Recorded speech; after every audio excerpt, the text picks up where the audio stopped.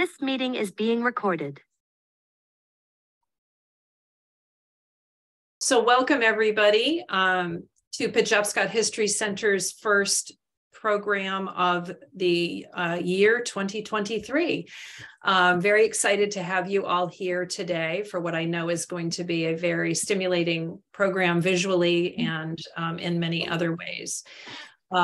We really are grateful for all of our member and donor and friend support, and a lot of that comes from people who engage with our programs and participate, and we really are thankful for that. And it's great to be able to continue to do some programs on Zoom, because that way we can have people join us who are not local.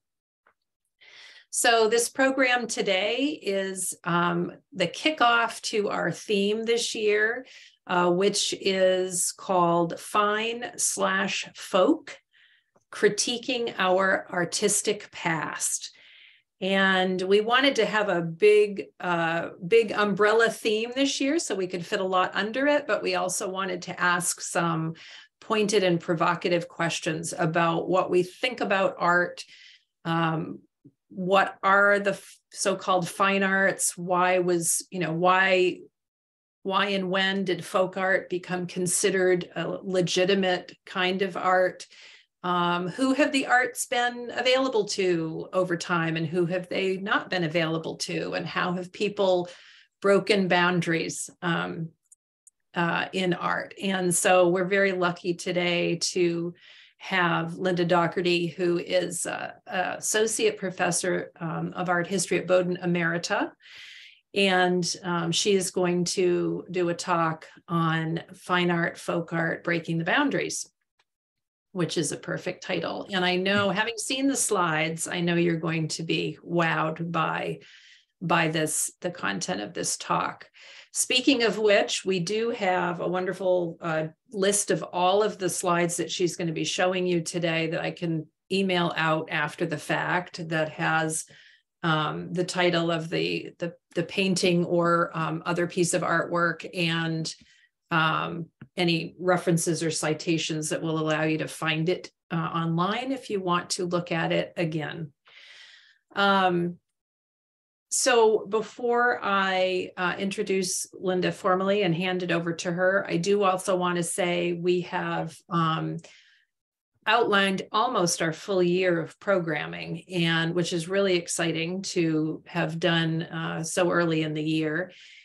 We still are working on confirming some things and venues and so forth, but we do have a number of programs listed on our website under the events page, talks and presentations.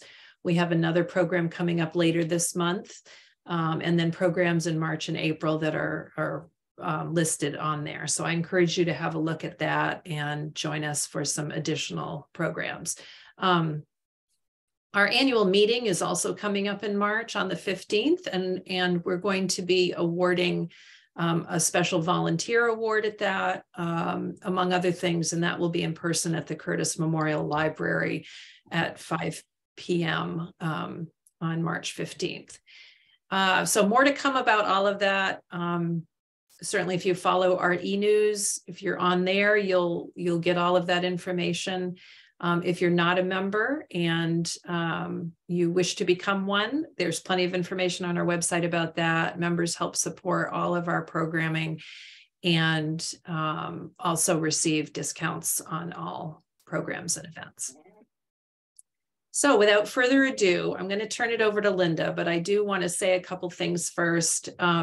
She's a specialist in American art, largely pre-mid-century, but she's an incredible person who has broadly looked at American art, and she taught at Bowdoin for 27 years.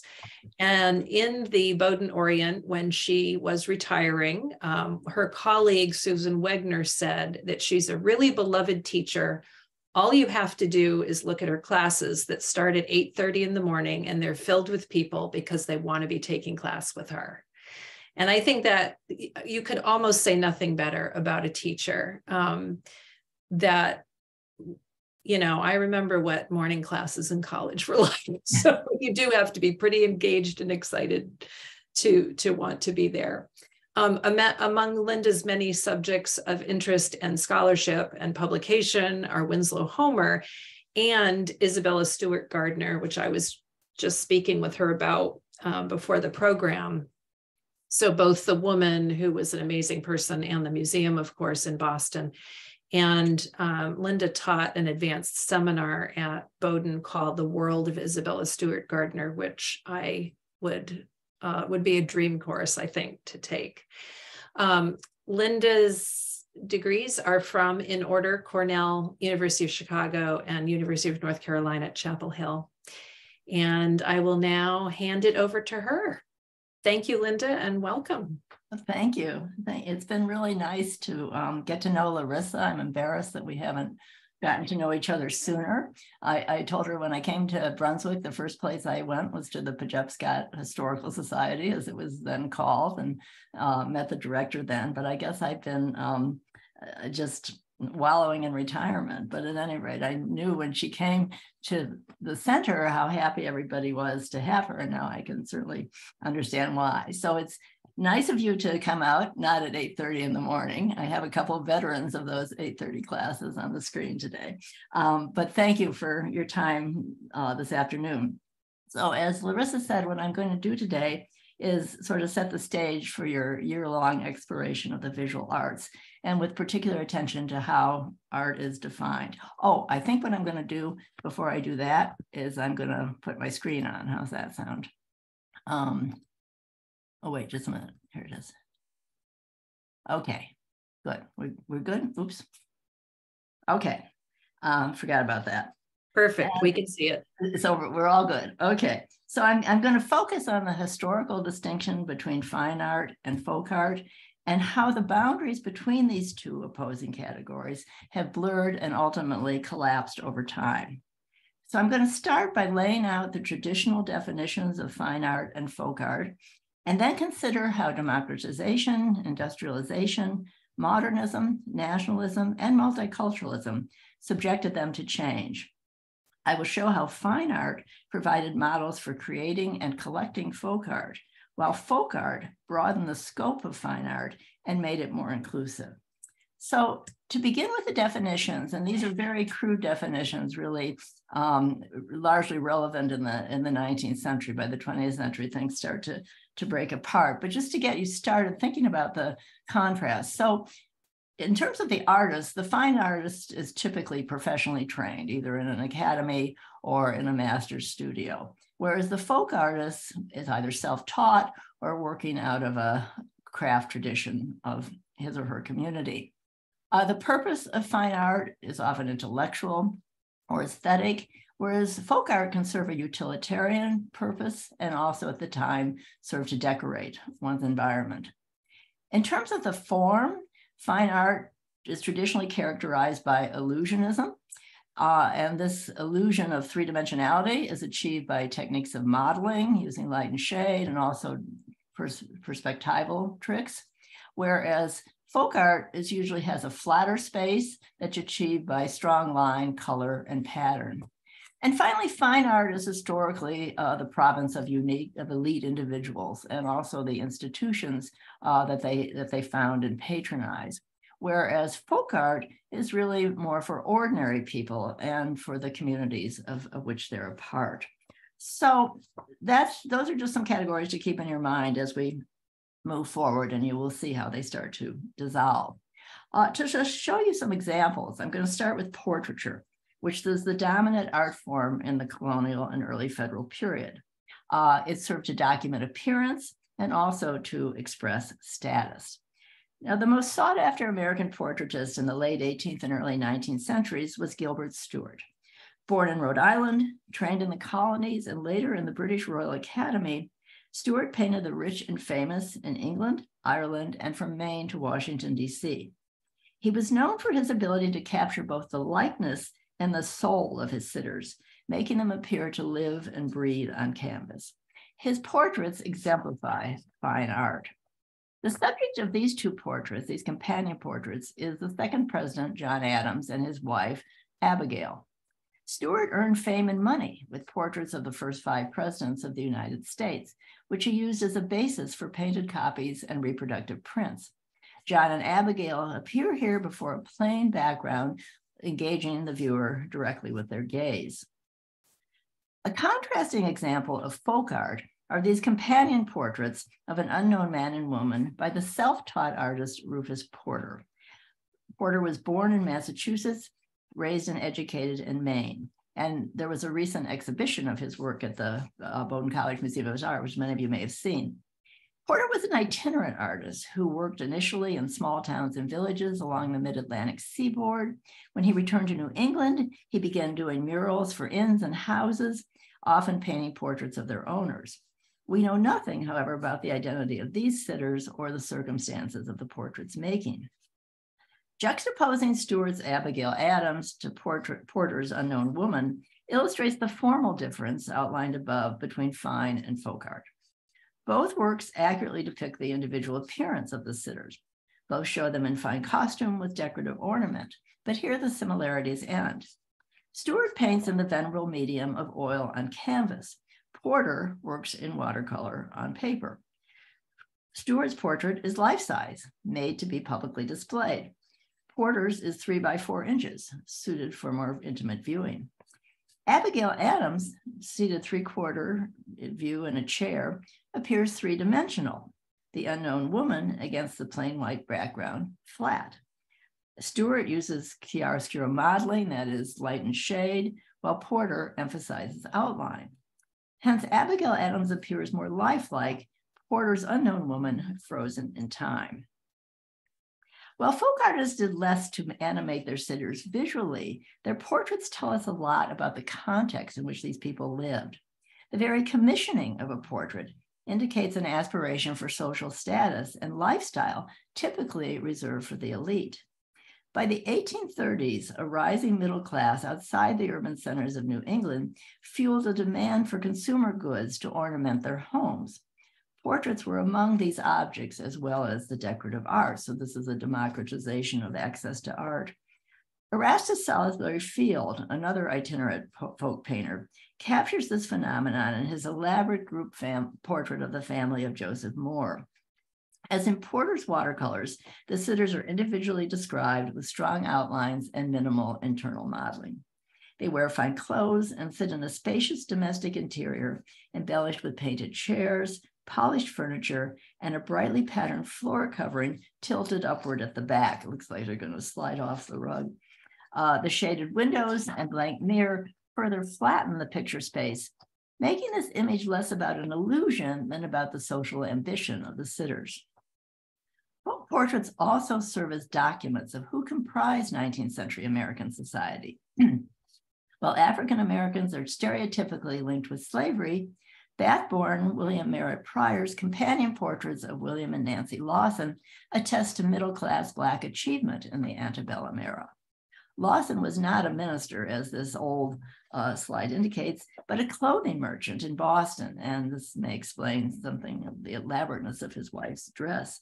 Like the Moore family, he and Nancy wear fine clothes and decorative jewelry. She has a brooch and a ring, he has a watch fob.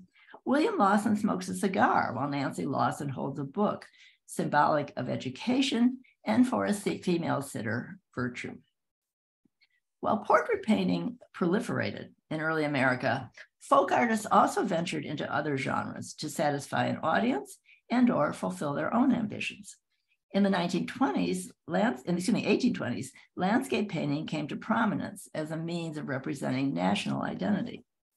Thomas Cole's Niagara Falls on the left depicts America's most celebrated and natural wonder in the early 19th century.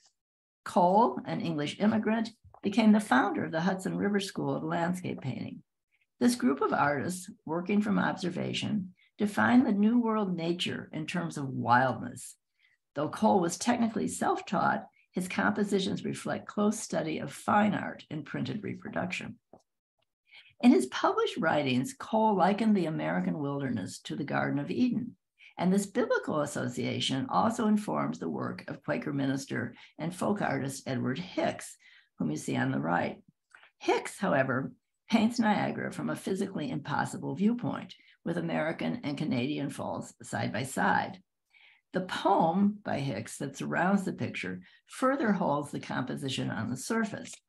So while Cole creates an illusion of Niagara's sublimity, you feel like you're really there, Hicks captures it in words. And every time I tried to read this poem, I get dizzy going around the edge. But you can see at the very bottom, he says that the experience of Niagara bids us kneel and time's great God adore. In the hierarchy of fine art, history painting was assigned the highest place because it called for imagination as well as observation. A stunning example by German-born Emanuel Leutze, Washington crossing the Delaware, recreates the Continental Army's perilous crossing of the frozen river on Christmas Eve, 1776. And this was the first step in a surprise attack on Hessian mercenaries at Trenton. This scene shows all members of American society, no pun intended, in the same boat. So we have a Scotsman, an African-American in the foreground. We have a woodsman with the coonskin cap and some farmers in the rear.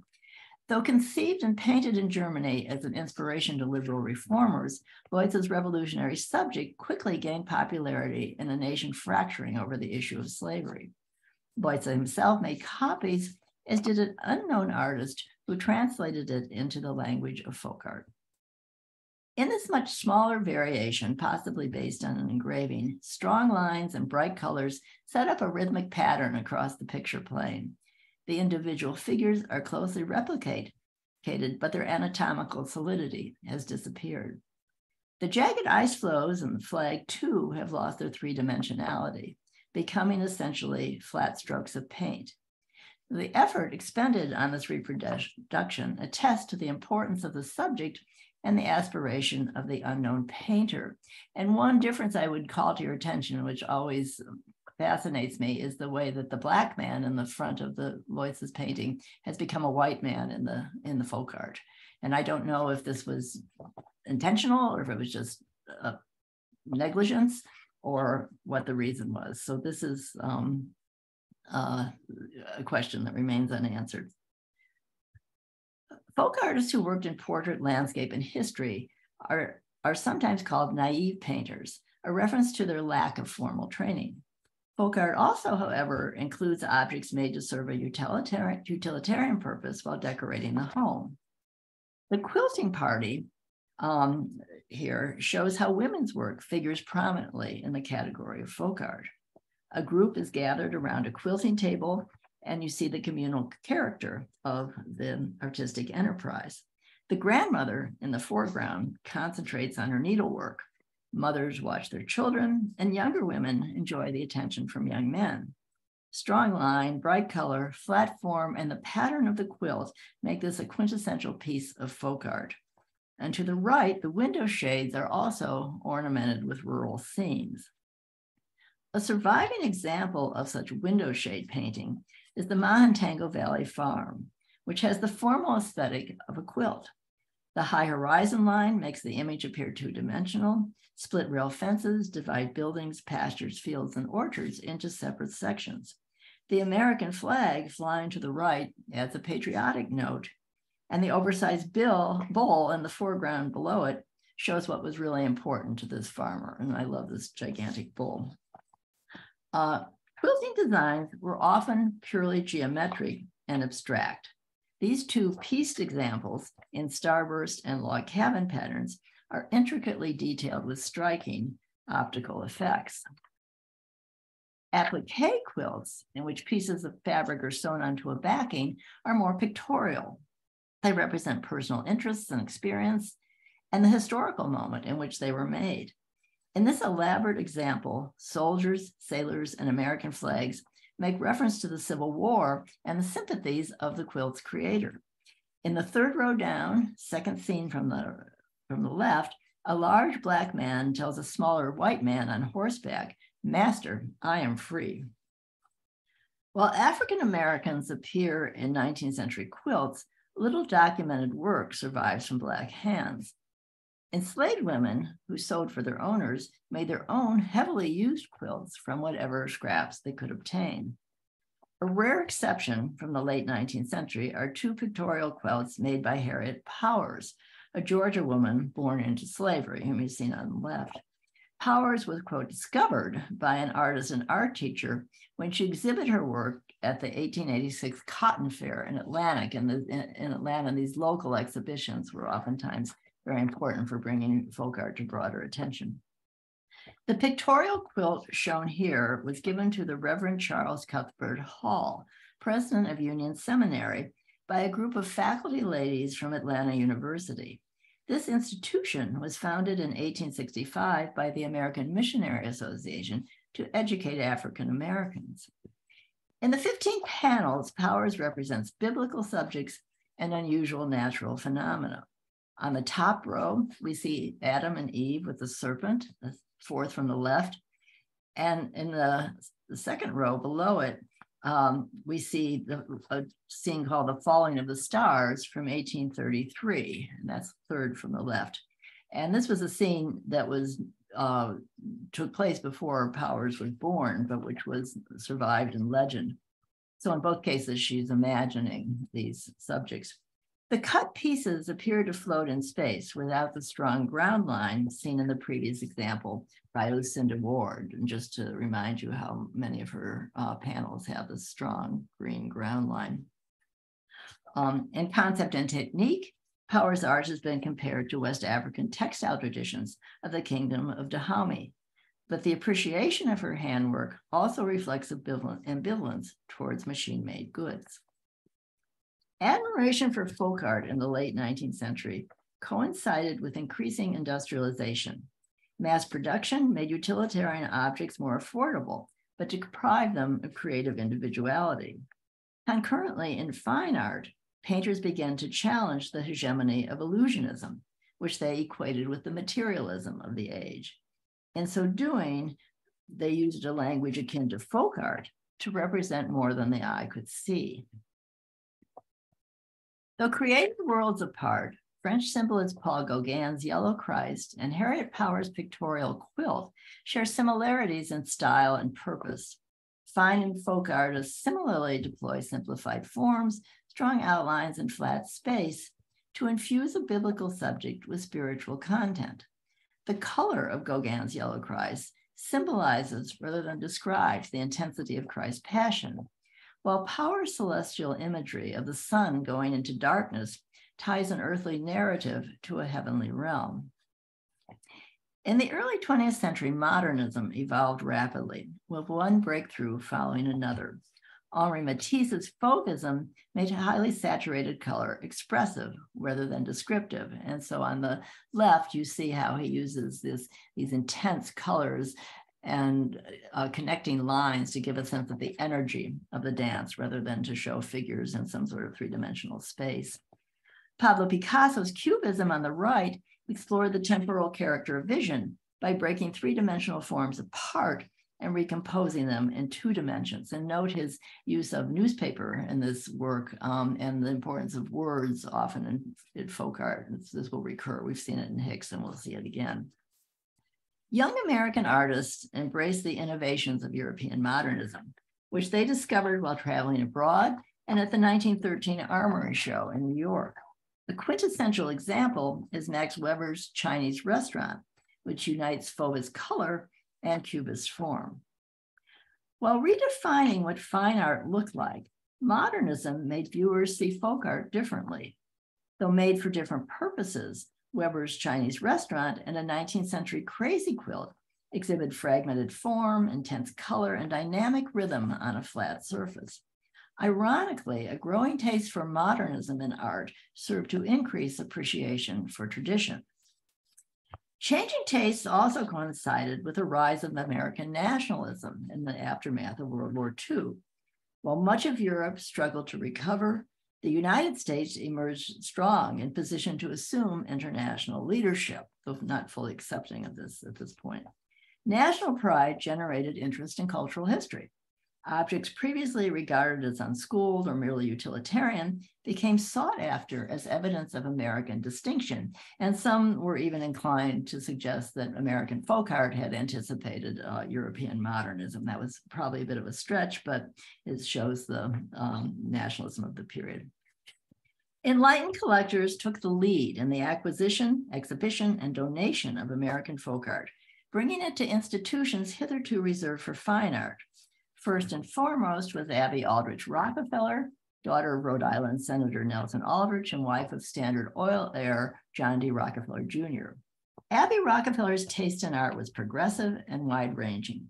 In 1925, she began collecting contemporary American art and European modernism.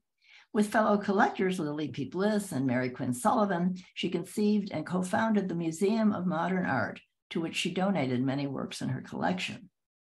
The year MoMA opened, 1929, Rockefeller also began purchasing American folk art. Some of these acquisitions were given to MoMA, which organized a traveling exhibition titled The Art of the Common Man in 1934. Abby Rockefeller's interest in folk art complemented one of her husband's pet projects, the restoration of colonial Williamsburg.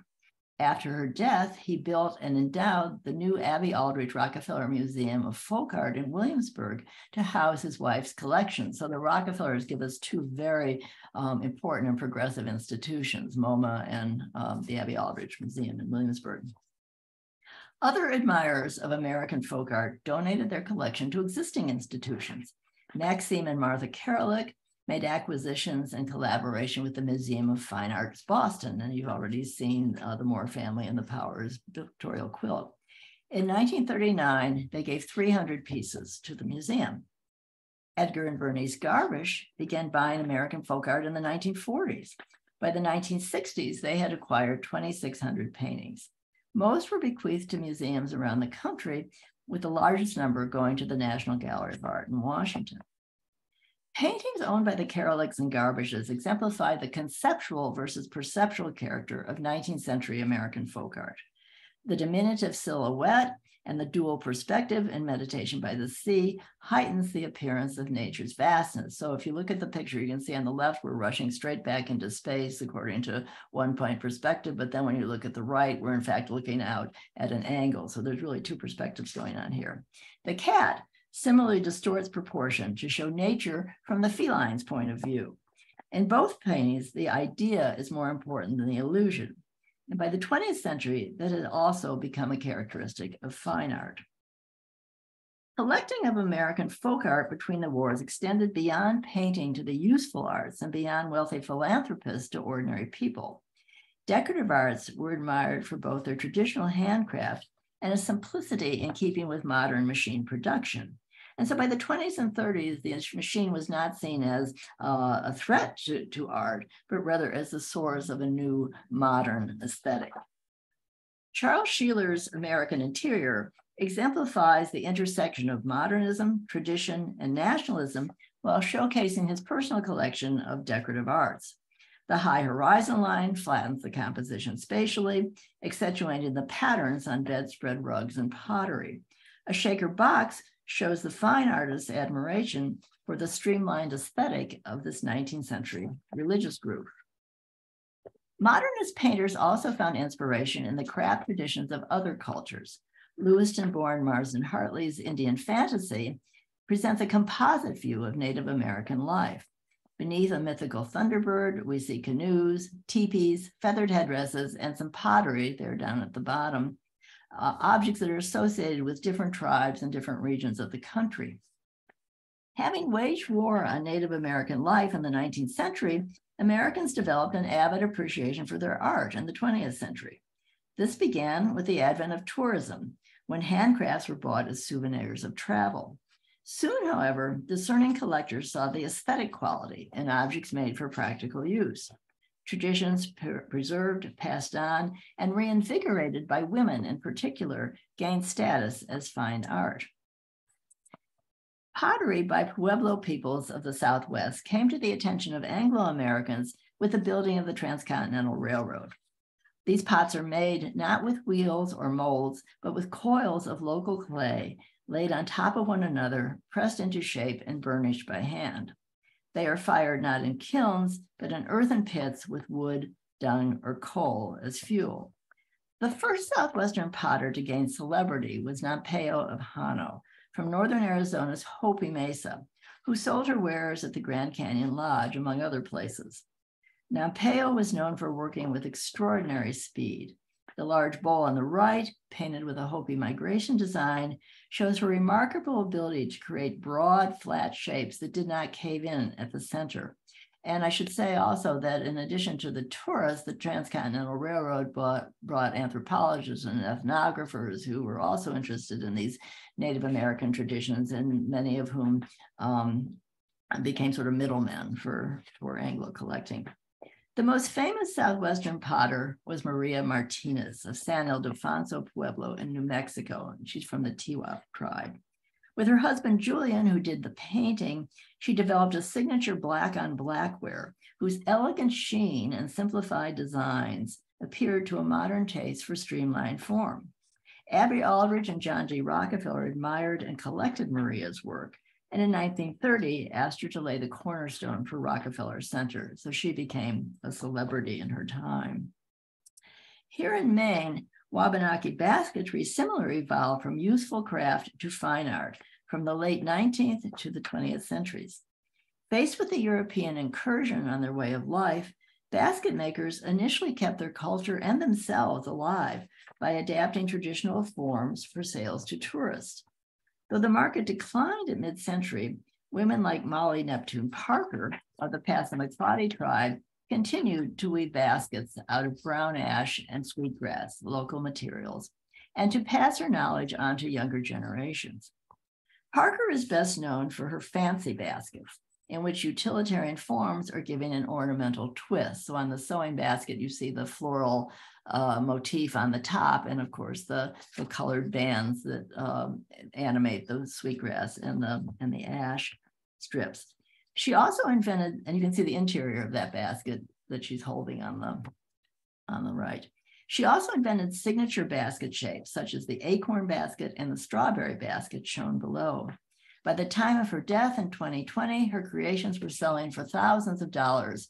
And when she initially made baskets, she was trading them for dental care for her children. So her reputation certainly grew. As a founder and president of the Maine Indian Basket Makers Alliance, a nonprofit organization that offers workshops, apprenticeships, and sales, Molly Neptune Parker assured that her people's traditional art form would be preserved. In 2012, she was named a National Heritage Fellow by the National Endowment for the Arts, and that's an honor given to only 9 individuals in a given year. While traditional Native American,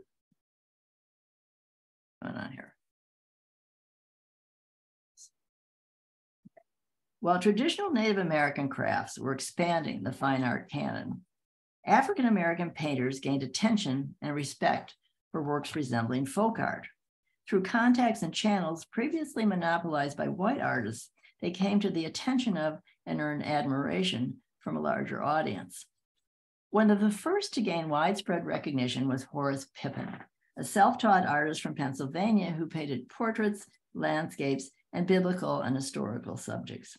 Pippin served in World War I with an infantry unit known as the Harlem Hellfighters. He was shot in the right shoulder by a German sniper and never regained full mobility. He took up painting in the 1920s as a way to rehabilitate his injured arm.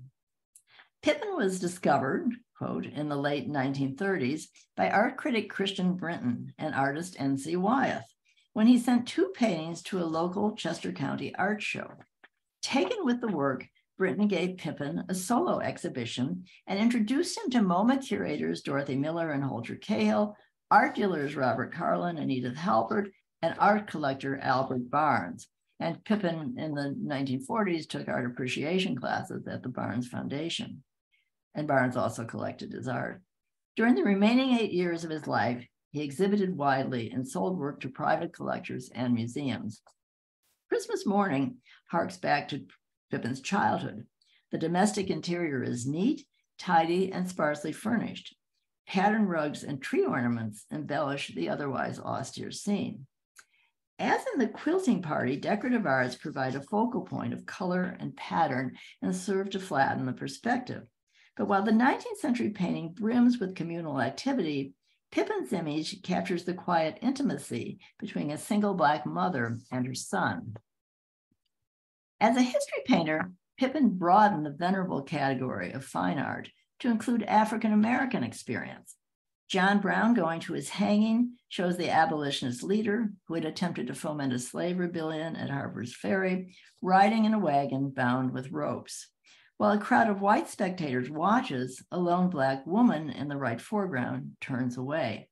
She faces the audience with a mournful expression as hope for a better future passes by. Black women move to center stage in Faith Ringgold's multimedia creations, whose similarity to folk art reflects artistic choice.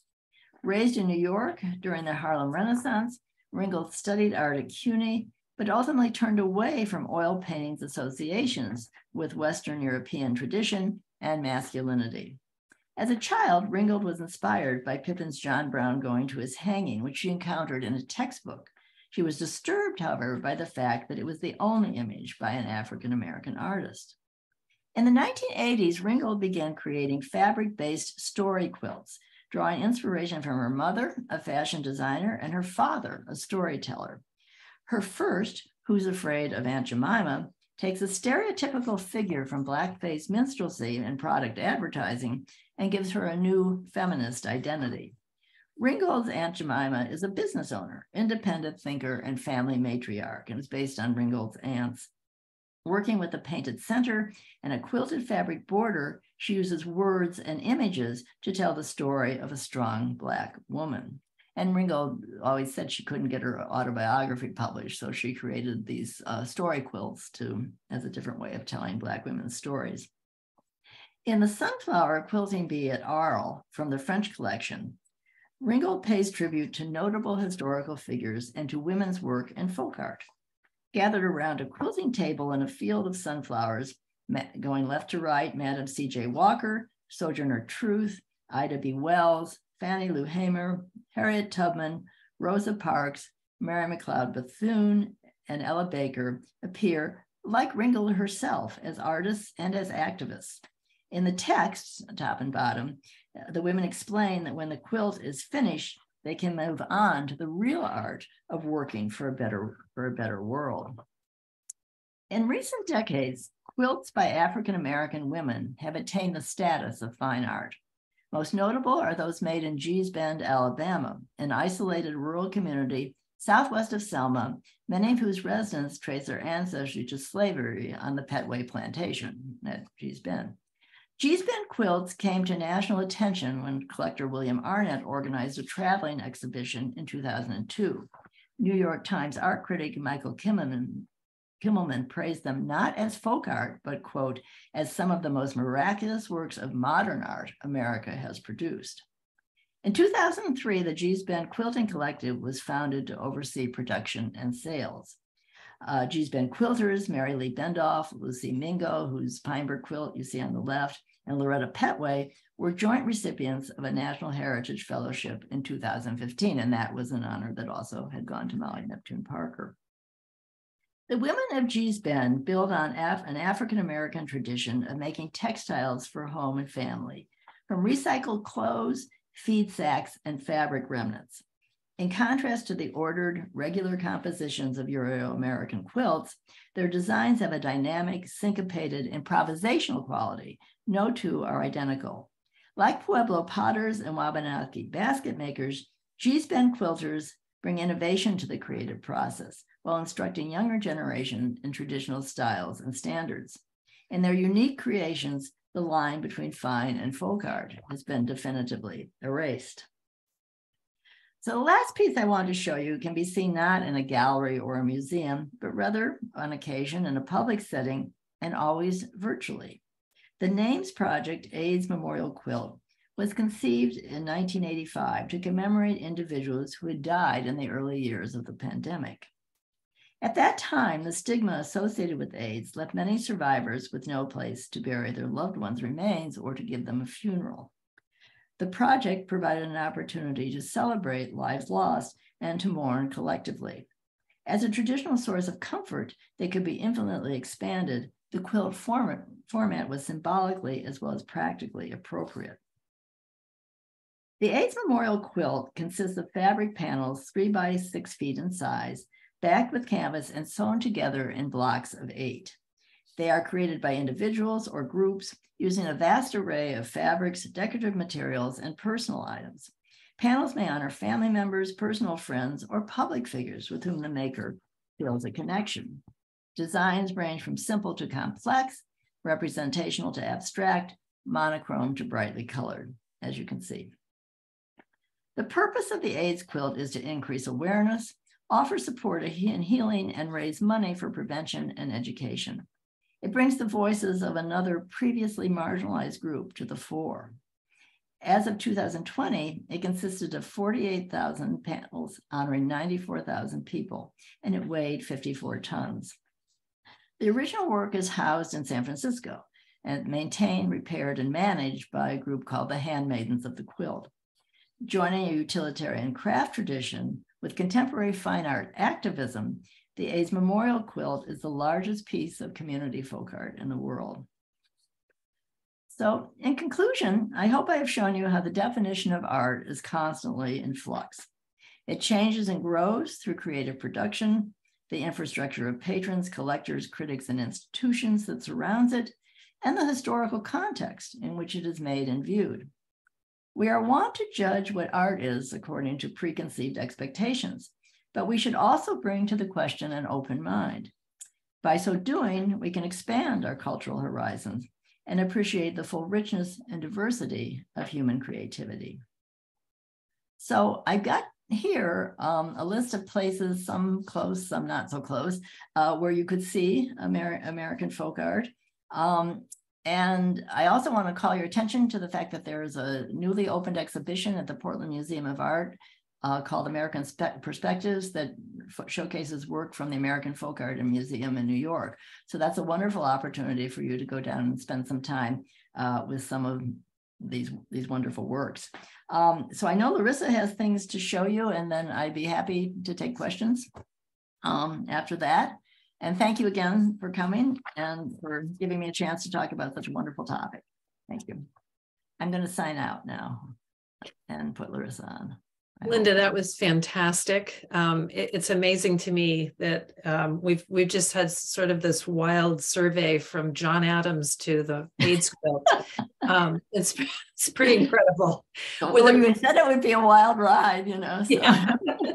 A lot of amazing things in between. So what I'm going to do very quickly is just show you a few things from the PHC collection that link up with some of the things that Linda talked about today, so that you can see what we have here, a few of the things that we have in our collection that are relevant to our local history, that kind of touch on points in this amazing survey of the history of fine and folk art.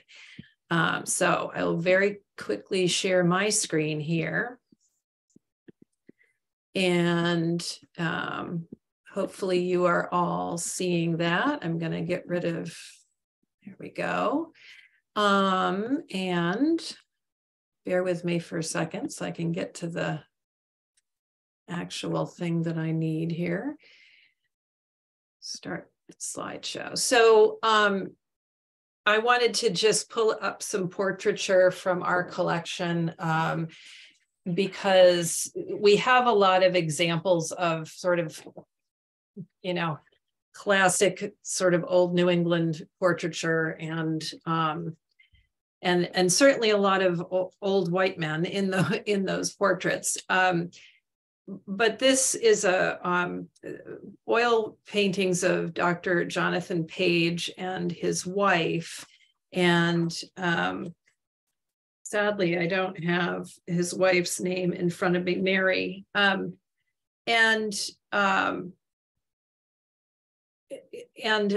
John Brewster Jr. is the artist here, and he was a fairly important artist and in the mid 19th century and early to mid 19th century, born in 1766, deaf itinerant painter. And so these are probably two of the more quote unquote valuable paintings in our collection because of the artists specifically. And then I thought I would contrast it with a very different portrait in the collection, which is, actually I don't have the date on it here, but a pastel of Dr. Charles Lincoln. And I believe this actually is also 19th century, and just a very, obviously different type of art, and more modern looking in some ways. And we do have probably, boy, I don't know how many portraits specifically, but a couple hundred anyway of varying kinds. So this is just a tiny, tiny little sample. I wanted to also show you something that is clearly more in the folk art realm. This is actually a snuff box, and we do have pictures of it open, which I didn't include here. It's a black wooden box, and black inside as well, with this painting on the front. And we don't have a lot of information. The donor, Mrs. A.E. Chase, this was given to us very early on. It's one of our older items in the collection. So we were given it in the early 20th century. And we don't have a whole lot of painted folk art items, craft items, or utilitarian items like this, but there are a few interesting things in the collection kicking around. I also thought I would include our fire buckets. We have a large collection of fire buckets. These are just a few of them, and they're actually on display in the museum shop. They have been for a while, and this is so interesting to me because they all have these wonderful designs and company names on them. And we do have some that literally just have the name, but these are some with more decorative features on them. Clearly an entirely utilitarian item, but one that people obviously felt some pride in ownership of them. And those are obviously leather. They're really amazing, amazing pieces. I wanted to show you a couple of quilts. We have quite a number in the collection. We'll actually be dealing more with quilts in April. We're going to be doing an amazing panel of textile artists, actually 5 or 6 people, and it looks like we'll be hosting that at the gallery room, which is now Nomad Pizza, which used to be Frontier. We're going to have that up there, and that should be quite an event. Lori Labar, who is curator at the Maine State Museum, will be one of the panelists, and we'll be talking specifically about quilts. But I wanted to show you today a couple in our collection, one of which is the more very sort of symmetrical, geometric friendship quilt that was given to Reverend John Collins in 1861 as a Thanksgiving present. He was a minister at Orr's Island, and the makers of the quilt wrote, you can't see it from this picture, but wrote their names and good wishes and messages on the quilt for him. And that would be contrasted with this beautiful crazy quilt. We have several crazy quilts in the collection, and we also have Fanny Chamberlain's crazy quilt pieces that she never put together because she went blind as she was trying to make that. This crazy quilt was made actually by Lyda Schofield, so a member of the Schofield family, not the ones that lived at their Schofield Whittier house here, but it was made by her on a ship while going around the world, while the ship was all over the place. And this is what she did to pass the time on her father's clipper ship. And this was made about 1880 and donated to us in 1991.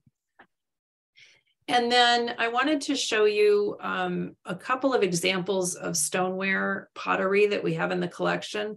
These are Wabanaki, and these were dug up in 1891 on Potts Point in Harpswell. You can see they have markings on them, both pieces. We actually have a whole box of pieces. We don't have a date on them specifically, but they are pretty fascinating to have in the collection. And then, as Linda was mentioning, a lot of these sort of indigenous and other cultural groups, there were tourist items that were created, that were collected by all sorts of folks, including the Schofield Whittier family here at our house here that we own, Pejepscot, has in that house all kinds of collectibles, so to speak, from around the world that they picked up. And these two pots are from the Southwest. We don't know a whole lot about them. They're quite small. They're probably 4 inches high or so. And they are sitting on a kind of a knick-knack shelf in the back hallway upstairs. Clearly not locally made, but with interesting patterns, and for sure from the 19th century,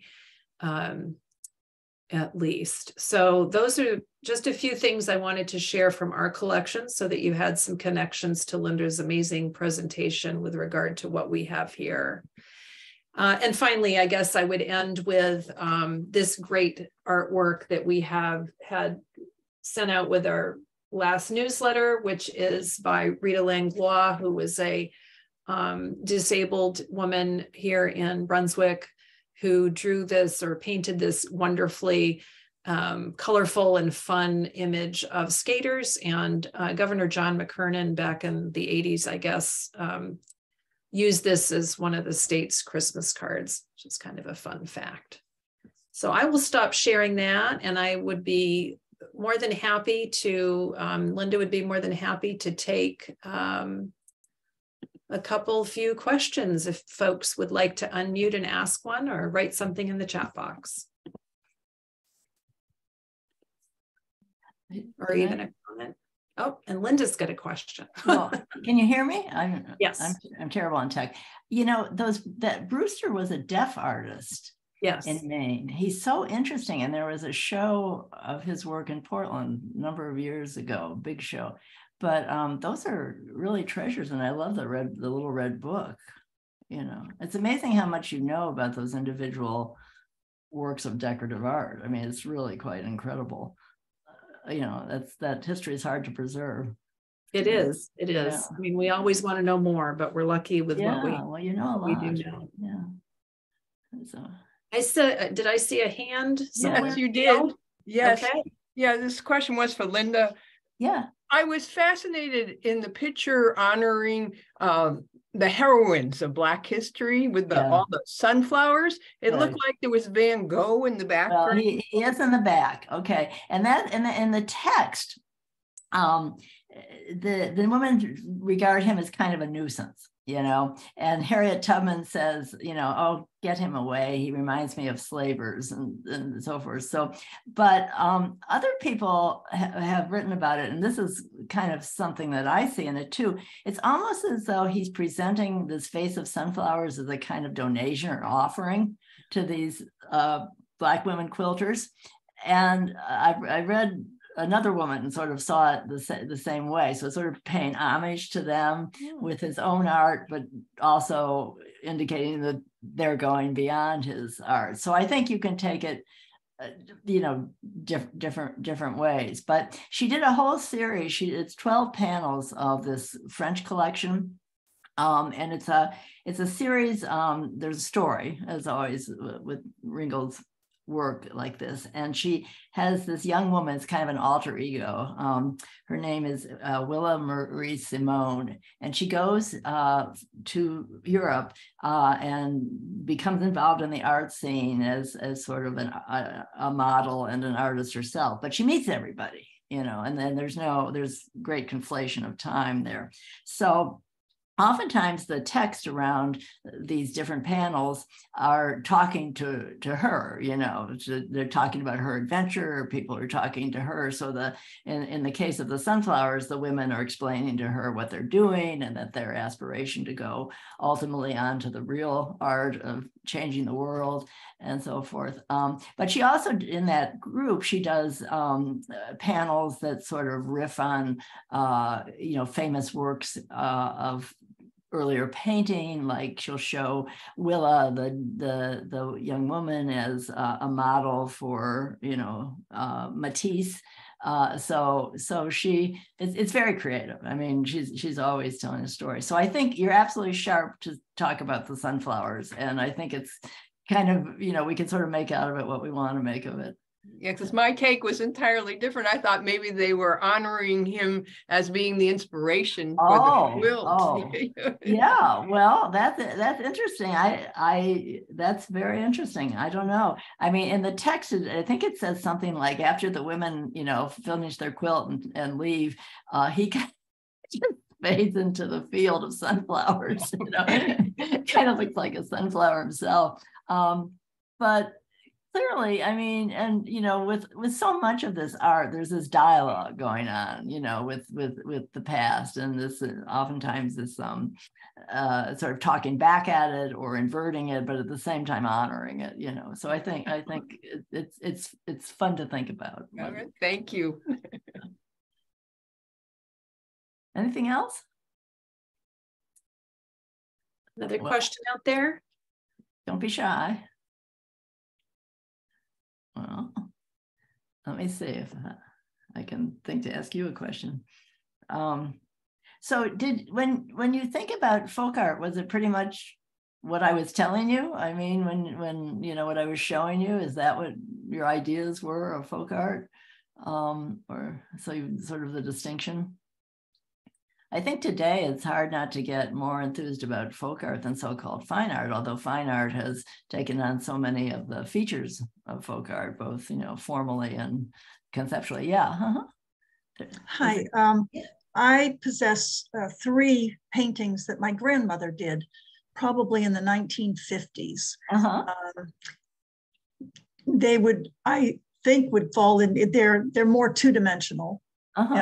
They're woodland scenes with the deer, getting water out of the river and stuff on birch trees and things like that. But would they be considered folk art, even though she's not famous and she nobody's ever heard of her? Famous to make art. Yeah, no, that's a good question. I mean, I mean, as I say, I think in many ways the categories have kind of dissolved in the present day, and it's all kind of just art. But if people were, I mean, I can't see them, but from what you describe, I mean, people would look at them and see them as part of a tradition. I've lost you. Where'd my question person go? No, I'm here. No, she also braided rugs. She was very famous because she became blind, and she could tell by the fabric what she was working with. So she would braid. I have 3 of her rugs.